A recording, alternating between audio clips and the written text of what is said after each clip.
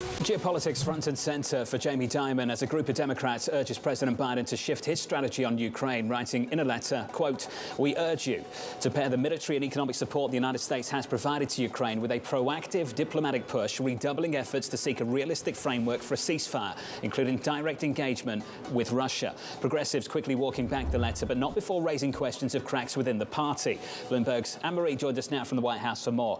AMH, walk us through this one, please.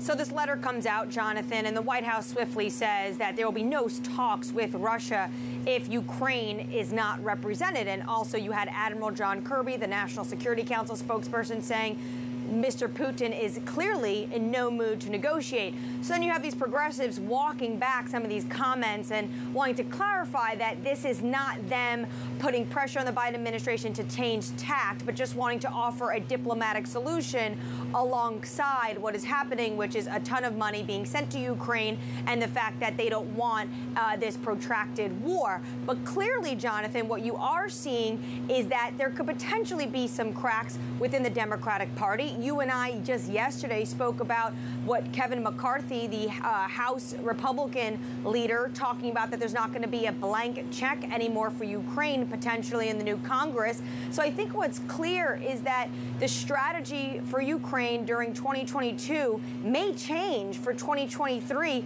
after the midterms, and you see a ton of pressure on these lawmakers on the economics of what's going on in the United States.